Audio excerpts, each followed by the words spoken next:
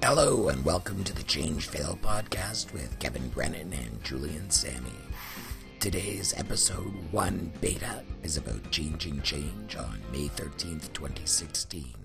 Hi Kevin, we're live. Hi Julian, how are you? I'm doing okay. This is kind of fun. This is our first podcast and we're going to get to talk about a bunch of different topics, but the main purpose here is to talk about the nature of change, how businesses transform, and how they fail to transform. Thus the name, Change.FAIL. So, Right. Why don't you introduce yourself first, and then we'll get more into a conversation about the nature of some failures to change and some change failures. So, all right, well, as Julian said, I'm Kevin Brennan. I am a business transformation consultant in Toronto, Canada. And, the obvious question most people ask is, what does business transformation mean? And, business transformation is, of course, about change. In particular, the kinds of change that are forced on you by big disruptive changes in your environment, such as a new competitor coming on board, a shift in technology, or even true disruption in the Clay Christensen sense of new technologies and business models that render old ones obsolete. And I've been working in this space for about 20 years, starting off as a business analyst and project manager, then with IIBA, and now as an independent consultant. Julian, over to you. Oh, so I've been doing business analysis and, design thinking work for, I guess about almost 20 years now too, although I started off as a coder and a developer and eventually got into doing a lot of more senior strategic work. It's been a very interesting journey going from, the design side of things where you just jump in and start writing code through business analysis and into a much more structured way of thinking about what changes are, how they work, and how they fail. I've also spent a lot of time looking at human nature and how that affects our ability to change and our ability to stay the same, to remain stable and resist change. Both are important. So I take a very behavioral, human psychological point of view to a lot of the work that I do. I also do consulting. I do public speaking about change and transformation. And I'm particularly interested in the relationship that people have with technology and how it's misunderstood and often misrepresented. And I care about that because that limits our ability to change and to alter our organizations effectively.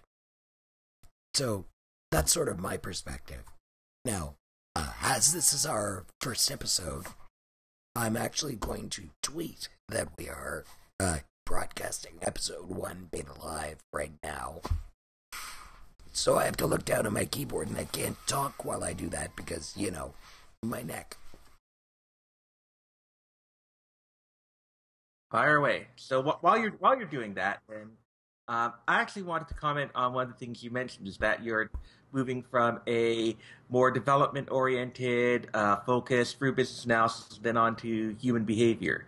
Because I've seen the same thing over the course of my career. As a BA, I was primarily focused on the technical aspects of change, right? Understanding what the requirements were for a new solution, figuring out what that solution would look like, how it would work, what it would do, and then, kind of deploying that out to all the people in the business saying, there you go, there's your new solution. And in the years when I've moved into more executive position, when I've moved into a more senior set of roles, it's sunk in, as it has for many, many other people over the years, that change is really about people. And, the technical solutions are important, but they're secondary. And it's always the way people react to change that will make or break it. Yeah, it's so tempting to try to simplify people out of the equation. When I used to work in retail many years ago, I would say, this job would be so easy if it wasn't for all the customers. And the same is true when you're dealing with organizational change. It would be so much easier if we didn't have to deal with those employees or those customers or all the human elements of it. one of the things I've been working on recently is a different kind of stakeholder analysis model, which instead of focusing so much on interest and influence, it's complementary to that, and it focuses on perceived loss and perceived gain in a change. So instead of trying to analyze your stakeholders based on, how they can affect you, you analyze them based on what they think is going to happen to them in terms of a change in value. And it leads to really interesting observations. Like, you can have allies who are against your change. They don't want the change. They just hate the current state so much. They feel they're losing so much today that anything would be better. I think we're seeing some of that in the U.S. elections. That was actually the example that came to my mind too. Yes, I think we definitely are. And without going into the ins and outs of different policies and offers, you're seeing it on. You're seeing it on both the Democratic and Republican sides. That there's a lot of people who just feel the current system is bad for them. And when you have two candidates who are the most unliked candidates, I think, ever, running head to head, there's something weird going on down there. And I find it fascinating to compare and contrast with Canada, where we have our PM who's, a babe, and most people seem to love him. And, he walks onto the scene, and one of the first things he says is, because it's 2016, we're in the modern era. We're here to change. We're here to have equality in my cabinet. We're here to do this. And the rhetoric is so different from what we're hearing in the States. Justin Trudeau's cabinet is an example of the kind of team that I would set up if I wanted to make an effective organization that's capable of some agility and transformation. What he's done is create a group that is very diverse. Many people are...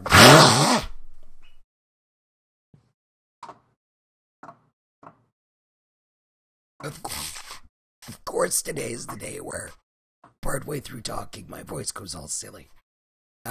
What I was saying was, part of what he's done is set up a team that's very diverse, and where many of the people who are in charge of a particular domain, it's their area of secondary expertise, not their primary expertise. And what it means is that everybody on the team has to rely on other people on the team for advice. And when you start to build a cohesive team like that, they tend not to be overconfident. And they tend to be much more capable of reacting and adjusting to new and changing circumstances. So it's a real recipe for flexibility. Yeah, so while you let your voice recover for a second, let's sort of distill that back into, okay, we've talked about the political realm. What does that mean for you as a business? And we've hit on a couple of things. One is that stakeholders have a reaction to change based on how it affects them. And so, there is the reality that in many cases, when we see people resisting change, it's because they actually don't see a benefit for them in making the change, right? They perceive a loss. And the reality is that having to come in and relearn your job is a loss for a lot of people, right? You don't know uncertainty greatly increases the risk of loss. And we know from prospect theory that people react more strongly to avoiding loss than they do to potential benefits. So when you put all this together, it's no wonder that a lot of the time people resist change. And I think prospect theory is one of those areas that really, once you get it, once you understand what it is, it really reveals a lot about how people react to real world problems. So I think maybe we should take a moment and talk a bit about what prospect theory is, since I know a lot of people won't be familiar with the term. Well, Daniel Kahneman is a behavioral psychologist. He worked with an economist whose name eludes me at the moment for many years, and they developed they invented behavioral economics. And the big difference between behavioral economics and regular economics is that behavioral economics presumes that humans are not rational, which, is just reflecting reality. So when you look at economics from their point of view, you come up with things where you look at behaviors from an evidence-based perspective. Prospect theory was, they came about because they were looking at how people actually react to losses and gains. And what they found was this really neat curve. I'll see if I can edit it into the video later. But this really neat curve where people react to losses, as you said, much more dramatically or strongly than they react to gains. And what that means is you can nickel and dime someone to death, but you can't dollar them to happiness. The amount of money or gain that it takes to feel rewarded is much more significant than the amount of loss that it takes to feel real pain. And that leads to really strange and human behaviors that range from being pot committed. I've already lost so much. I'll bet it all on and maybe lose everything. Reactions to trivial losses that are way out of proportion. And you can divide up people's losses and gains into different categories. And in some cases, there is no way to pay off a loss or to erase a loss unless it's with the same kind of gain. Like, if I lose money, I can gain money and erase that debt. But if I lose, reputation or lose face with my executive team, I can't pay the money to get that reputation back. So there are a lot of complexities to how it affects human behavior. But just starting off from that basic idea that, my rule of thumb is, 1 cent loss requires at least a 10-cent gain to balance it out, just as a rough rule of thumb. Yeah, and what was interesting about their experiments is that they really did them very rigorously. The way they worked it is that they set up 2 problems which involved identical amounts of monetary impact, but they phrased one of the problems as, you will make X number of dollars if you go down and you have a couple of options, and the other was you will lose Y number of dollars if you choose one of 2 options. And what they found was that more people, when it was phrased in terms of loss, they would bet it all and take the possibility that gave them a slim chance of escaping with no loss. Whereas when you phrased it in terms of winning, the majority of people would pick the sure thing over the high risk big win. And while of course it's different for everybody and different people have different tolerances, it shows how in general you can expect people to operate.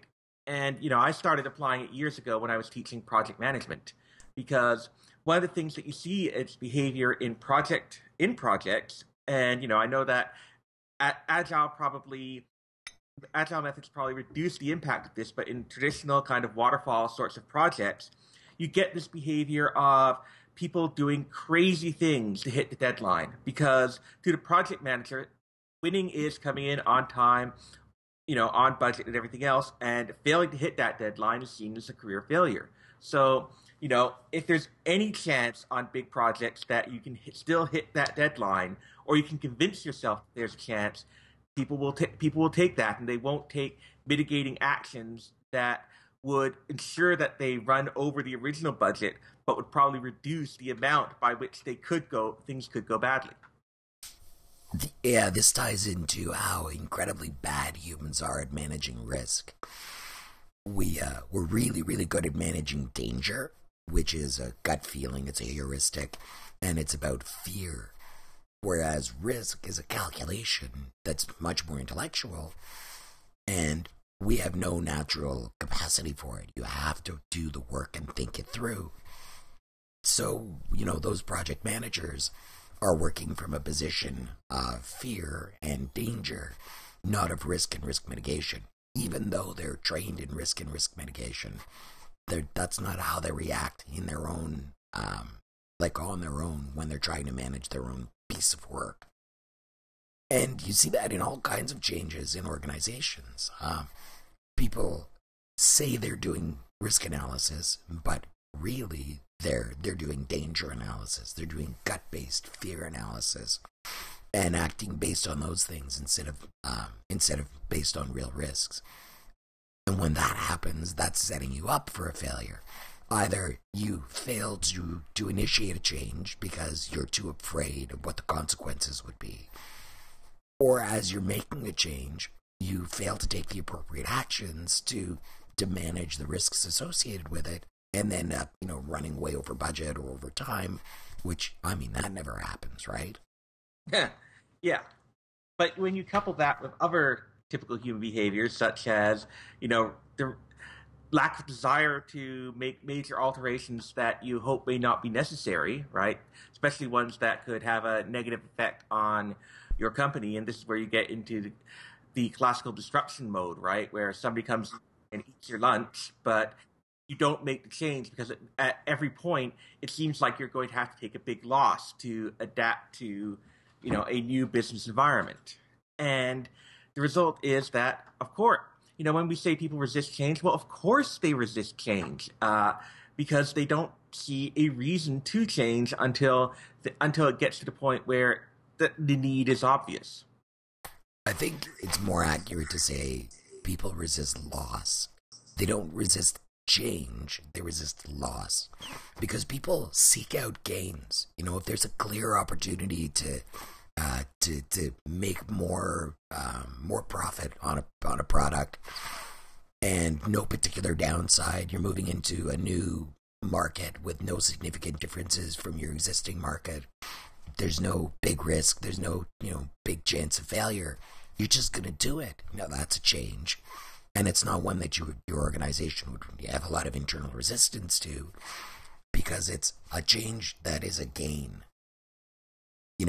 Moving into China when you're a Canadian company and have no real understanding of how the Chinese market works, maybe there's some risk there, maybe there's some fear, and there's really a lot of potential loss. And so maybe you avoid that. We'll deal with that later. We have other things to do right now, even if it's a huge opportunity. Maybe. Although, interestingly enough, I suspect you'd find that a lot of people would accept that kind of opportunity, one where they don't really understand the risks and downsides involved, but it looks like pure upside. So that's an important clarification, right? If you're misinformed or don't understand your actual situation, then you do lots of things that in retrospect you might regret. Right. And I'm not talking about any of my ex-girlfriends. I wasn't even going to go there, but to bring it back to even the project side of things, right? That's where you start off with wild optimism. In the early days of the project, it's like, this will be easy. Come on, it's great. Oh, yeah.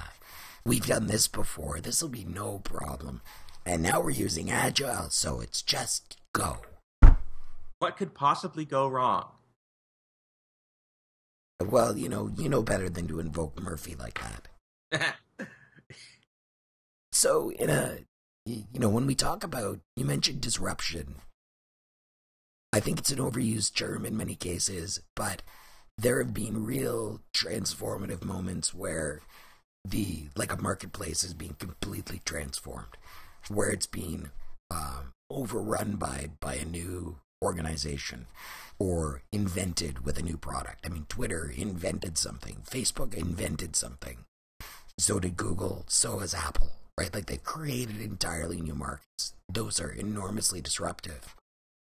And then there are, organizations and markets that have failed to change to keep up with the times, especially, I would say, newspapers and magazines in the case of, dealing with the internet. So, I think there's an example of organizations where not only have they, failed to change, they've actively resisted any kind of adaptation to take advantage of some of the new opportunities. And it's one thing to observe that and say, yeah, I've seen it, and oh, the newspapers are dying. It's another to try to figure out what could they have done differently. And, are there success stories? Like, the New York Times is still doing okay. They've chosen a very different model than most magazines. And they're a powerhouse with a reputation that allows them to have a paywall that, like, other organizations can't replicate. So what does, Maclean's do? Or, Time, or others, other organizations that are supposed to be producing news, but no longer have, like, the ad-based revenue streams that they used to have. So, I don't have a solid answer. I think one thing that they would be very, it would be very useful if they were to disconnect their publication, like the actual printing and distribution arms, from their organizations. Like, sell the printing press. And I can't imagine that any of those organizations are willing to do that, because they're falling prey to a sunk cost fallacy. Like, we spend hundreds of millions of dollars on printing presses, and are you saying get rid of them? Right. So, that's a good example. So let's unpack some of what you were just talking about there. I agree with you that disruption is wildly overused. Disruption now, people talk about something being disruptive when it's just competition, right? The theory of disruption as it was set out has a certain number of predictive elements, and, those elements often don't apply, right? Disruption theory, it assumes that you're looking at a case where you have somebody coming in to market in a certain way with a certain approach, where the reasonable and logical response of existing incumbents is to not respond, because it's not initially a big threat to them. It's only as the new approach gains steam that they really run into a situation where it becomes a problem. The good example being Blockbuster versus Netflix, right? When it started off, Netflix was just this kind of mailing DVDs around, and that really didn't seem to be a danger to Blockbuster stores.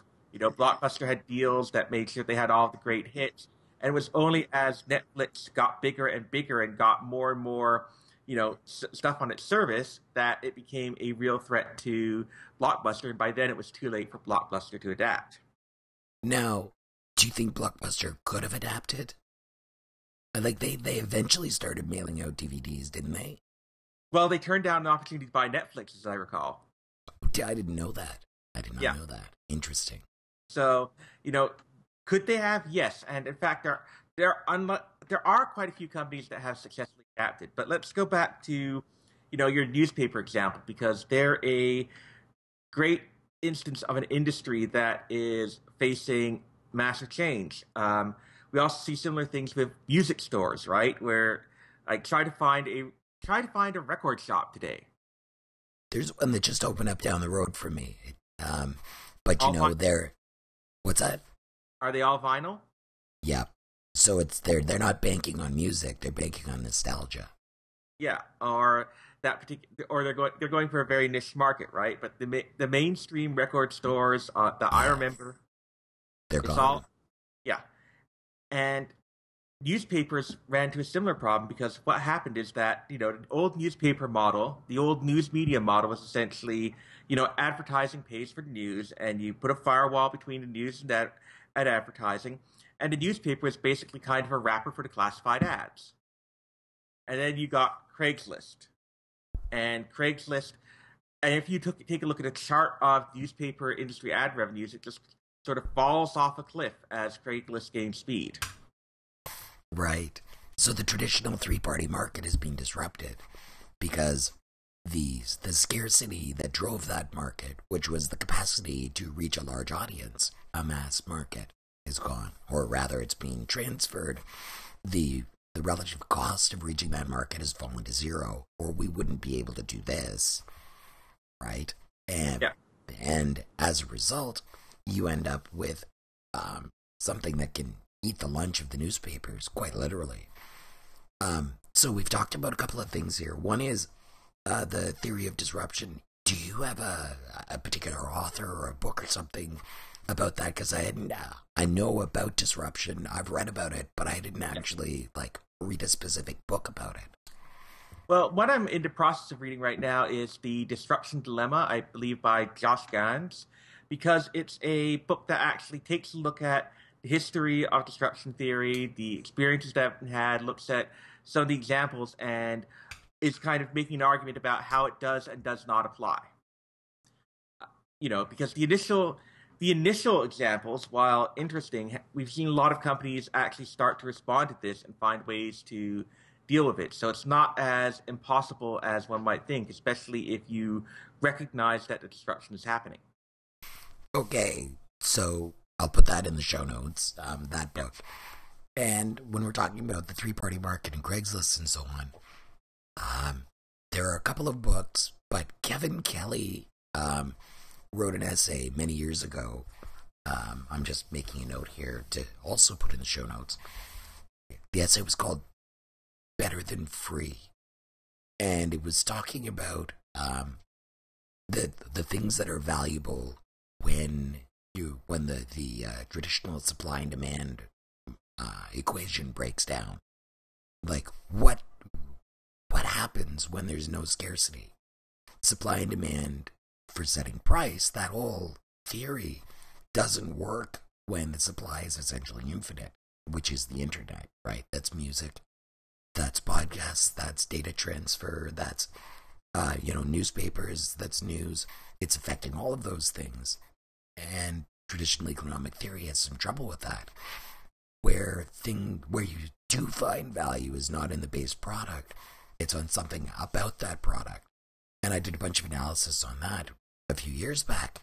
And one of the things that I found was that value becomes an assessment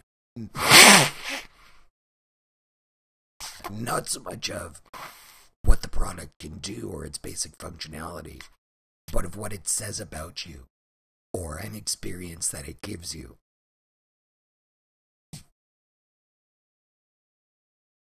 Yeah, I think that's exactly right. And when you take a look at, say, news media, the problem is that the advertising model online is pretty ugly unless you radically change the way you work. You see companies like BuzzFeed that are successful in a new media platform. They typically have a much smaller staff than the major newspapers, because not only do you have the problem of classified ads moving on to things like Craigslist, you even have the more mainstream advertisers, the brand advertisers, looking at things and saying, okay, you know what?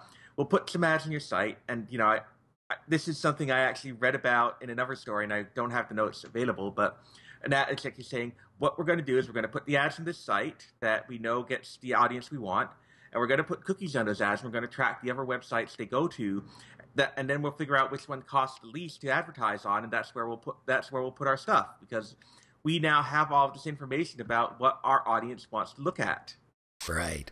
It's really it's starting to change. The advertising industry is still struggling to make use of the data that they have, but there are those initial forays in there where they're starting to take advantage of the big data.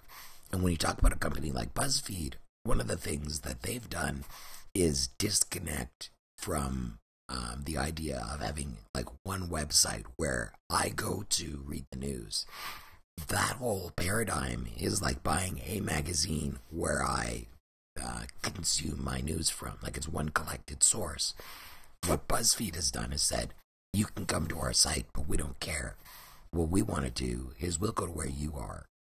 So, like, I've never been to the BuzzFeed site, I don't think, but I've read lots of BuzzFeed articles on Facebook, and I've seen lots of links on Twitter. So, like, they've disconnected one piece of the traditional thinking.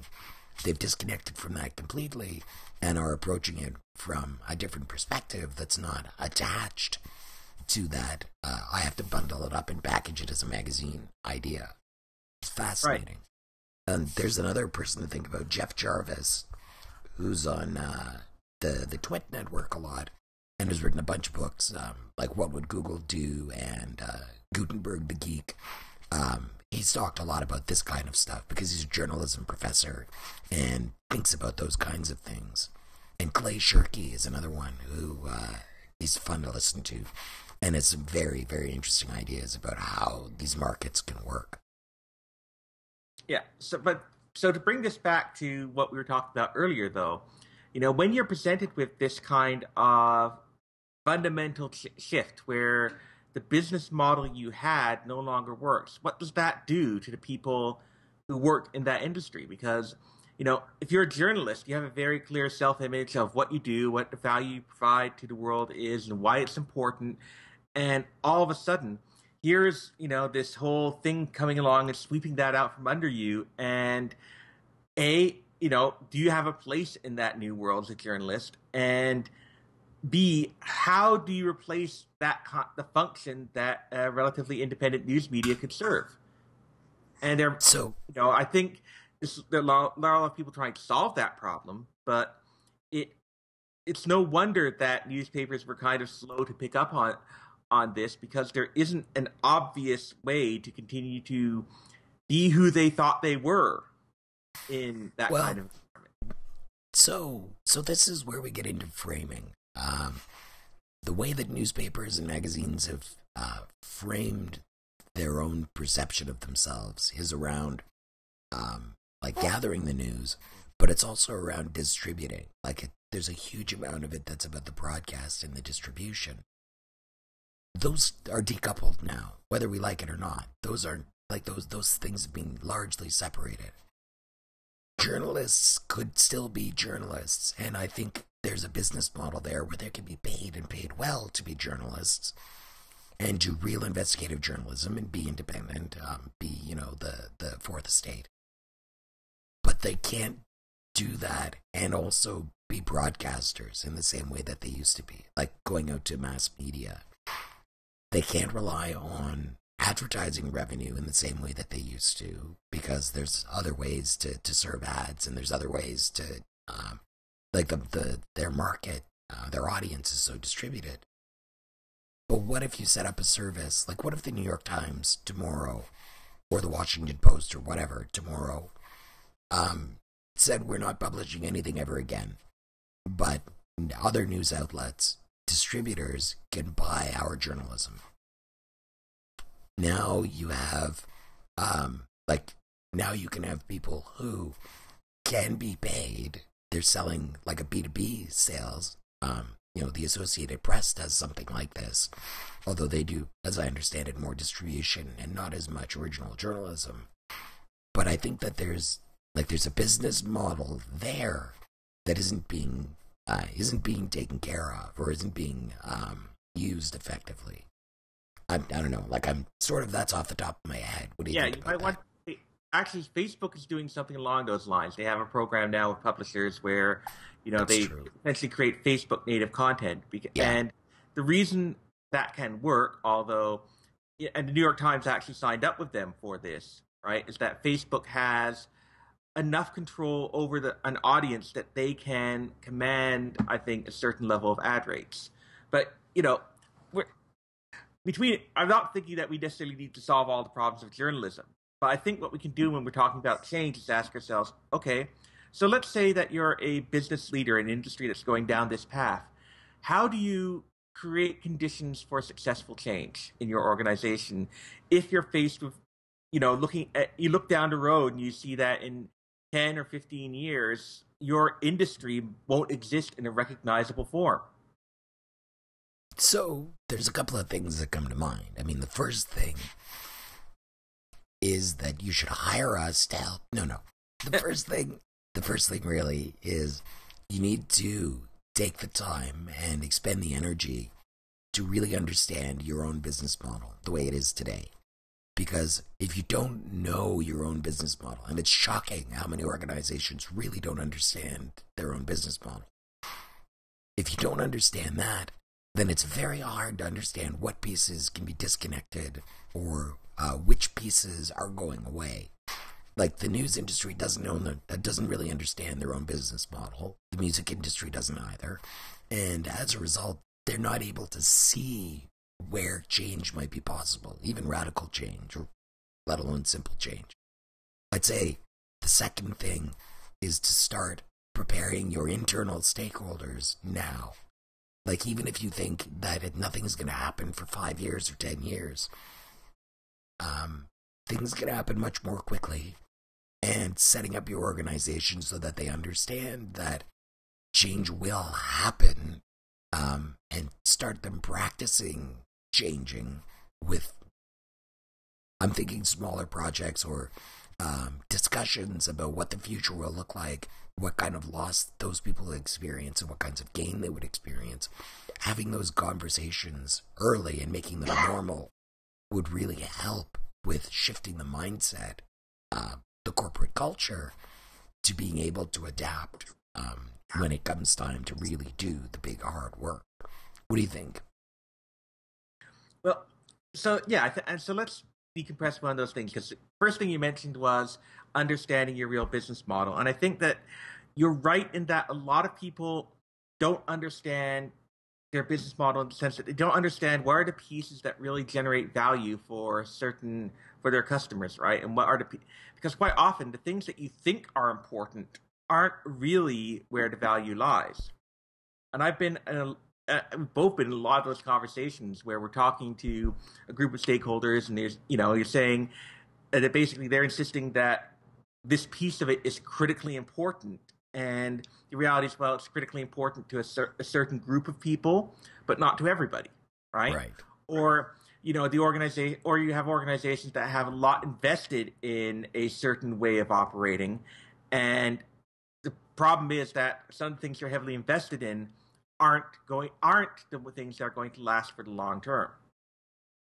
Right. And you have to be able to figure out which pieces can you decouple, and there are different methods for doing that. You could do business model canvas. There's also a technique called Wardley mapping, and I'll send you over a link on that one, which tries to decompose technology all the way from the top end user needs down to pieces of value chain to see where things are moving, with the idea that being that various technologies over time tend to go from being custom built to being kind of sold as a product to being more of a utility, right? And then essentially a commodity. Okay. And so for instance, if you just look at over the last decade or so, what we've seen with social media, right? We started off with rolling our own social media sites on a lot of places.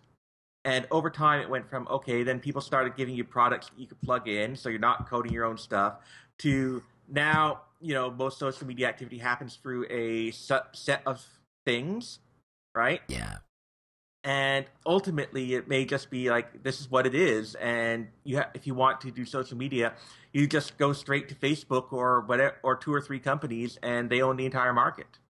Yeah. And so now you're making me think. It's terrible of you. I wonder if the way that Facebook, okay, so the way Facebook is looking at social media right now is to start to fragment out different specific services. Like, Facebook Messenger is no longer part of the Facebook app. Facebook, they bought another messenger service. They bought different things. And it seems that they're doing that with the intent of separating out different forms of relationships, or different methods, different mediums for relationships, so that they can corner different markets. Because like the blogger market, they don't serve that very well. But something like Medium does that. Facebook, though, is taking a real run at Twitter, and taking a real run at all the various chat applications with Messenger, and by buying into that, because so many people communicate that way. I wonder what they think, like what Facebook thinks its business model is. Clearly, they think they have one. But I wonder where they think they deliver value. Right, and today their business model is built around advertising. They're to a certain extent also built around online games, with the chatbots coming in, you're starting to see potential customer service applications, right? But I think overall, Facebook's strategy is to be kind of the center, the front page of the internet. I've heard it referred to, right? Yeah, I think their overriding strategy is to eliminate all friction in relationships. Like if there's any barrier, whether it's distance or time or language, that prevents people from interacting in a rich and full way, they want to kill that. They want to erase that. So like that's why they've got Oculus Rift, right? It's not because they think VR is great. It's because that's a barrier. Distance is a barrier to good relationships, and they want to get rid of that. And now making money at the same time. Like, can you sell ads in VR? I mean, sure, but maybe there's going to be, maybe they're going to look to monetize in a different way. Whether it's something like the app market, business applications, I'm not sure, but now I'm very curious. Yeah, but I think what we actually see here is, that second step that you talked about earlier in action, right? So what is the future of social media? I don't know.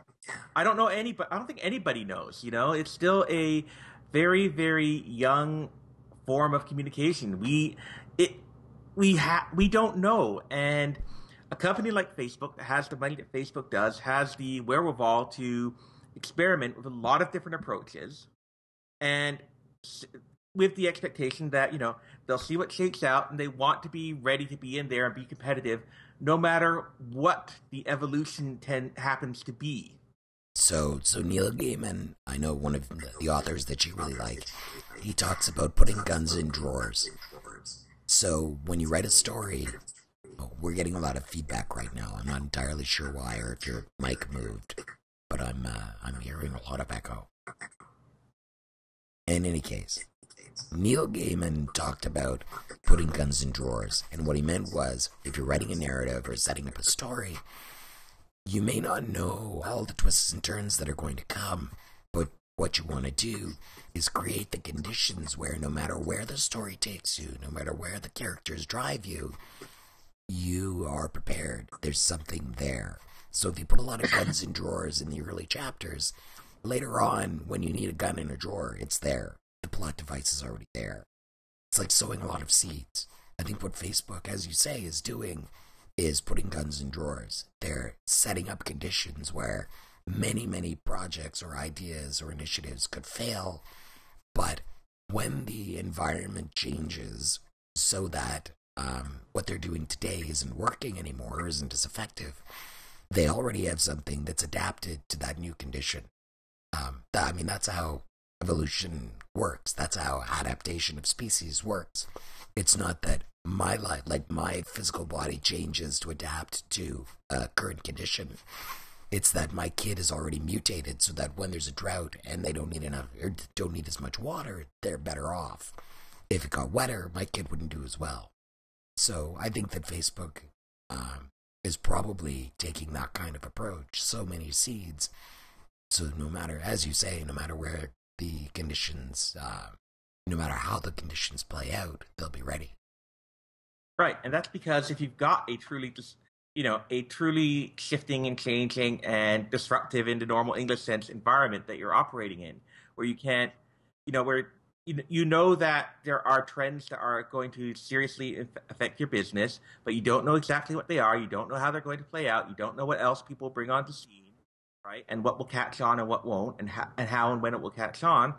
You have two fundamental choices. One is you do a bet your business bet on one, and in some cases that's a reasonable idea, especially if you're hoping to own that technology or own that sector, right? And you're going to try to win that particular game. But if your real business is something else and you're not trying to own one possible outcome scenario, right? Like, so the example being, okay, if you could either say go whole hog on VR, but then you're a VR company. If you're a company that's involved in connecting people and, like say more of a professional association, you're not going to bet millions and millions of dollars in building VR stuff. You're going to learn about VR. You're going to learn about other communication things. You're going to have some experiments going so that you can see which catch on and be prepared to move quickly when it looks like a winner is emerging. Right. That is going to affect how your fundamental business models. So back to your question, how is this, long rambling discussion practical for some executive in some company? Well, reframing your understanding of your own organization is absolutely critical to being able to prepare for change and to be able to prepare your people for change. And it really is your people that need to be prepared for change. I mean, you can swap out technology, and it won't necessarily have any effect if the people who are using the technology don't know how to use it right, or don't want to use it right, or actively fight against using it. I've seen all three. I'm sure you've seen all those scenarios too. So, as a leader, changing the narrative about the nature of your business, what's important and why it's important, that is a fundamental first step, especially if you're trying to prepare for long-term change. So years ago, I worked for Bank of Montreal, and one of the things that organization did at the time was a big rebranding effort to go from Bank of Montreal to BMO. Now, a part that was because they wanted a name that was shorter and, pithy and could be tweeted and things like that. But it was also part of a larger effort to help the people who worked at that organization understand that there is actually a customer that they're supposed to be serving. And when you're 5 or 6 layers back from customer service, working on a mainframe, it can be very hard to see how what you do delivers any value to anyone out there who's actually a customer. So it took years. I mean, I left the organization before that cultural transformation was even close to done. But we did make a lot of progress. And there was a point where people who, and I mean this literally, were working on the mainframe. At the start, they said, I don't have anything to do with customers.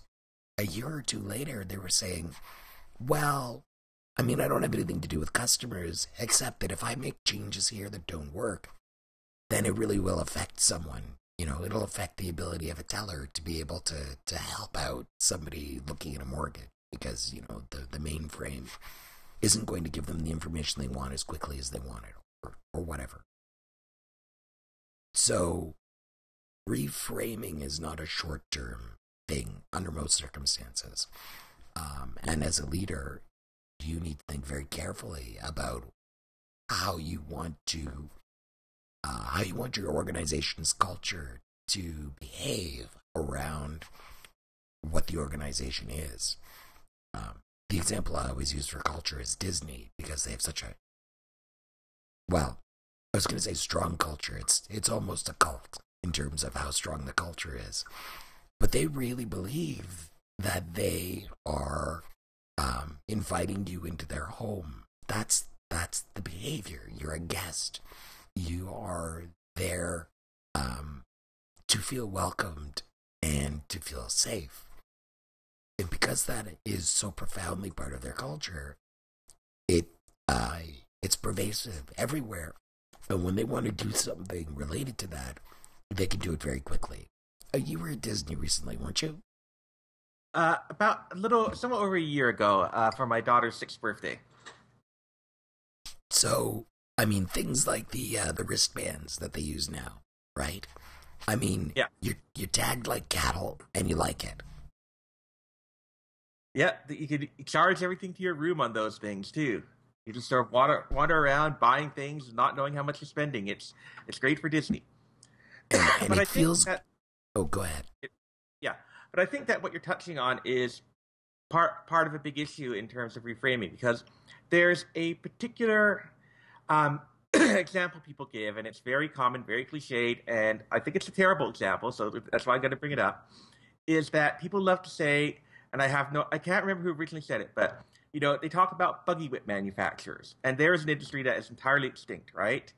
And the line is that if they had thought of themselves as being in the transportation industry rather than the buggy whip manufacturing industry, they might still be around.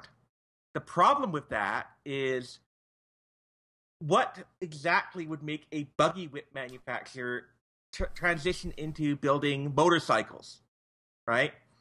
So that's the thing. I think there's two things you have to look at. You look at both the value proposition and the benefits that your customers receive, but you also have to understand your capabilities and culture to think about, okay, so if our existing value proposition is going away, what about our company will enable us to win in a new environment with a different set of value, either providing that same value proposition or a different value proposition that takes advantage of what we are actually good at. Interesting. And I think that, I mean, depending on the kind of industry you're in, if you can associate your value proposition with one of the generatives that, Kevin Kelly talked about, something about who your customer is, like who they think they are or what they experience, you probably have something that is, well, not timeless, but more robust than if you're trying to associate your value proposition with like a function, some functional capability that you get by having the product.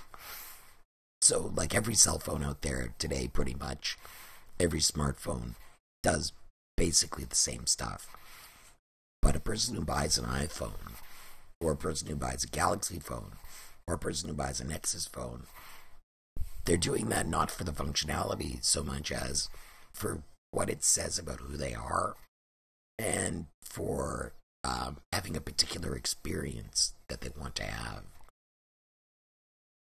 So strategically, if you can tie yourself to that kind of thing, you're likely to be able to build a loyalty to your organization and a mindset in your organization that's focused on something that will persist even as the market changes. Yeah, as long as your capabilities still align to the direction the market is taking, right? And that is where I think you can see a successful company fail. But if you separate just a sec, I want to dig into that because I think what I'm trying to say is that, so take Apple for example, they're focused on giving people a particular experience and letting people feel that they are a certain kind of person, conferring a characteristic to people who buy their phones or buy their products.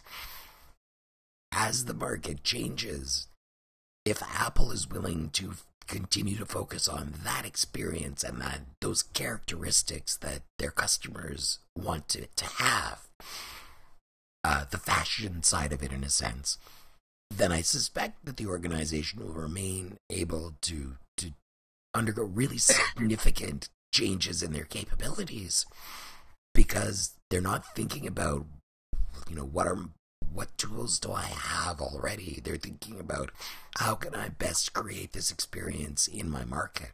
Like if they build a car, that's radically different from anything else they've done before. They have no capability to build a car historically, and yet they're willing to jump into that by all the evidence that we have so far. And I think they're probably doing that because they're trying to capture that same feeling in a different kind of market. Does that make sense to you?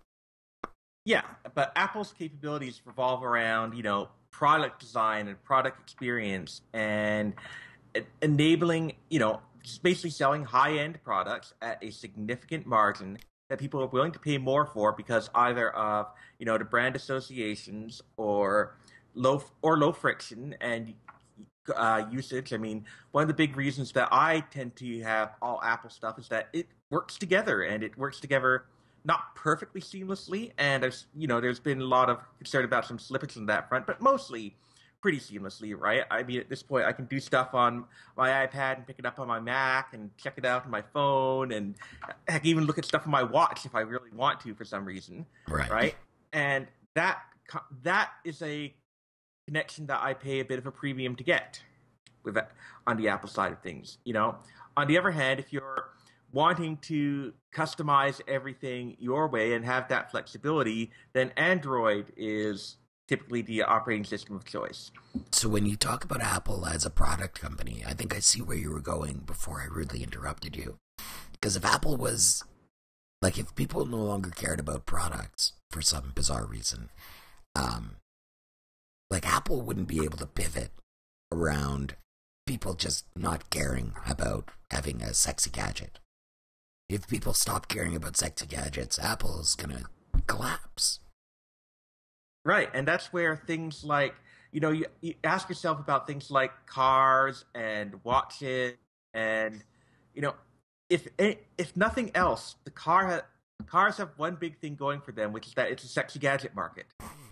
Yeah. People do not buy Mazda Miatas or Tesla Model S just because of the functionality, right? It's you want functionality after a certain point. You're not. It's like the Corinthian lever doesn't get that much better, but and you're paying a huge premium on the upper end of the market. I actually worked at an automotive manufacturer at one point, and so I saw all of their pricing sheets. So I saw what it actually cost to make the car versus what they pay for it. And believe me, the higher end of car you buy, the bigger the profit margin. Right? The low end economy cars are pretty slim overall. The luxury cars, the profit margin is huge.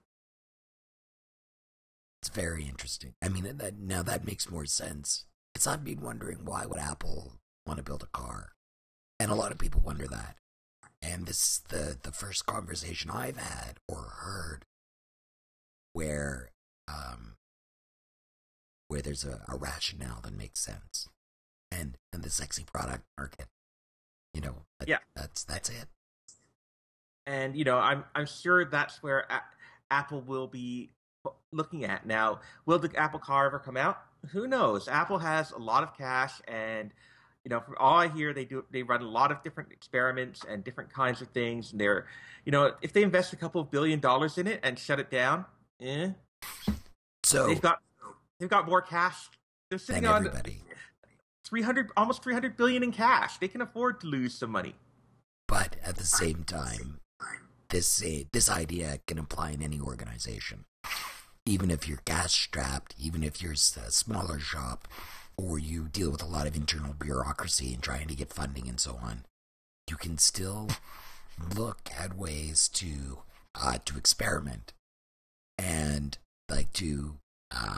in some companies like HP a few years ago, maybe 8 or 10 years ago, they basically created an innovation division, very small, Black Ops almost, that really didn't report to the rest of the company in any particular way. Their senior executive, whose name eludes me at the moment, he has an innovation podcast, or he did for a long time. He spent most of his days defending his group from the rest of the company. That was his job.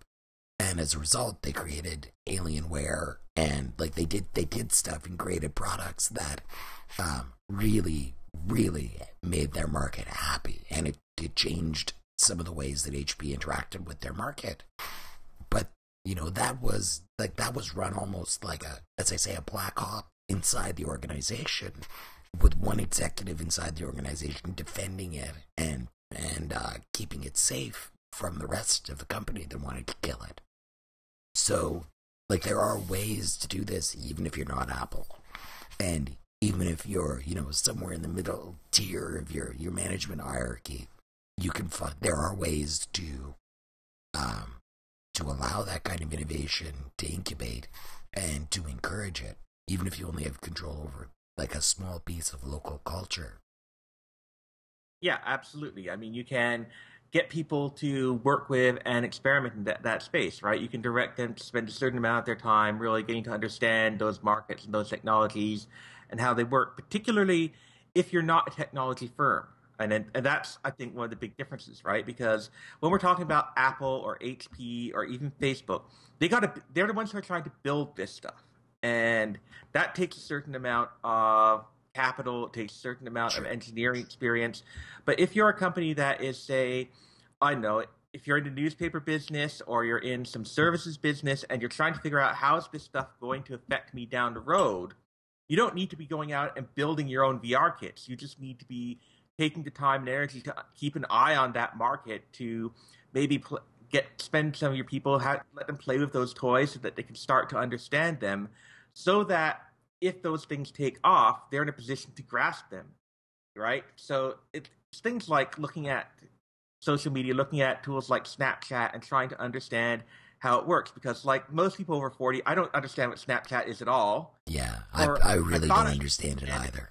You know, and if you're, I thought it was about teenagers doing things they didn't want their parents to find out about. But it's, from everything I hear, it's much more than that now. Yeah.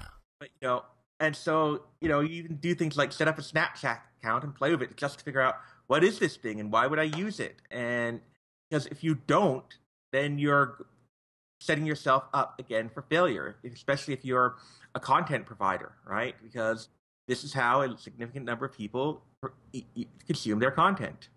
So there's a broader lesson here, which is about like divergent thinking and convergent thinking.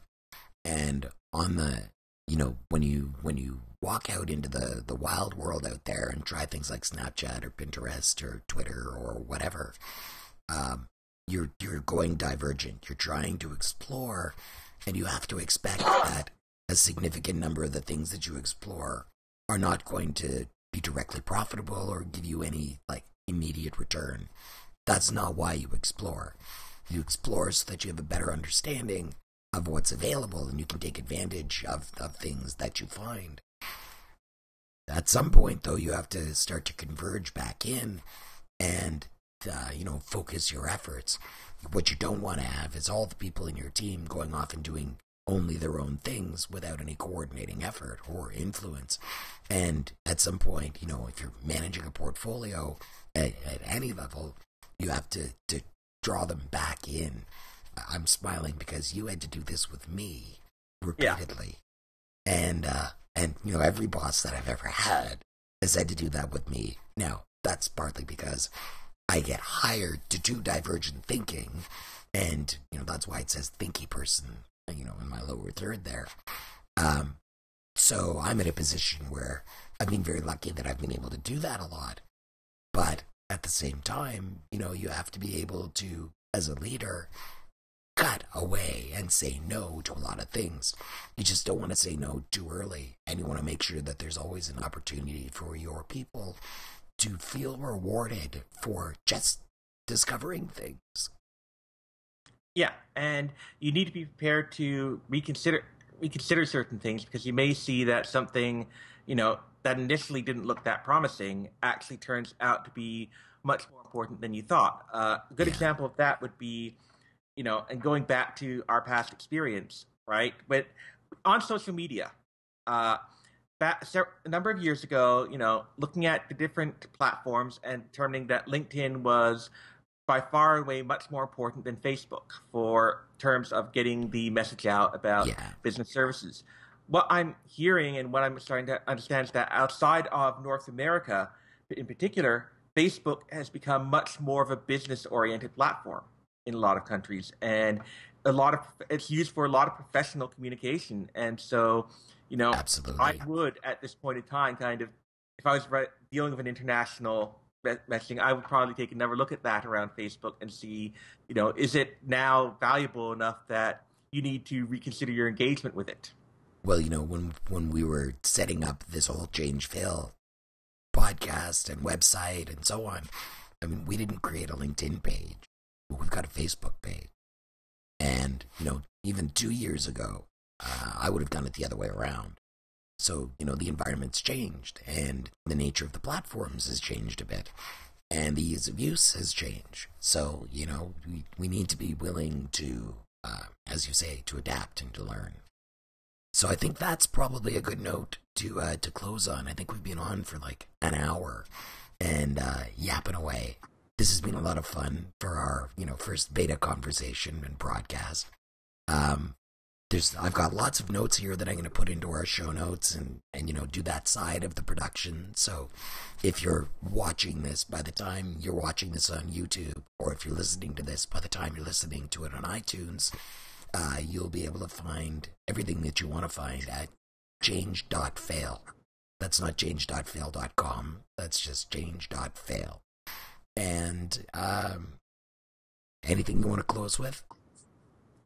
No, I think that's good. I think we hit a lot on a number of themes that we're probably going to have to revisit over time to come. I think we're going to have to talk a lot more about how these things fail, though, and why you often don't see companies succeed at making these transitions when a big business change comes along. You mean we were too positive? Yeah, I think we were, but for a podcast called Change.FAIL, we were like, this is more like Change.Success, but